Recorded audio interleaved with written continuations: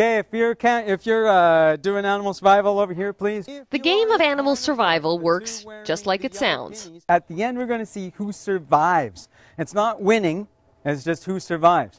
Head on out, let's go. Surviving is a skill these teens have gotten pretty good at over the years. Go! Not because they wanted to, because they had to. I was teased a lot. I was really bullied along with my brother. Ryan was teased because he's gay. Amanda, because she's a lesbian.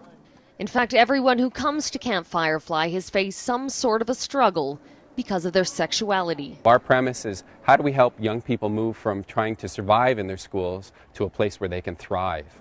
The camp's co-founder fought the same battle when he was younger. About 10 years ago, when I was a beginning teacher, I had a gay student who committed suicide, and I watched how the community and the school that I was teaching in responded, and they responded with silence.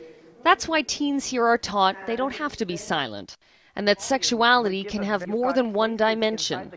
The concept of homosexual, heterosexual, bisexual, asexual depends on who you are. The camp sheds a grim spotlight on how difficult it still is to be openly gay in many parts of Canada. Sometimes you get slurs yelled at you.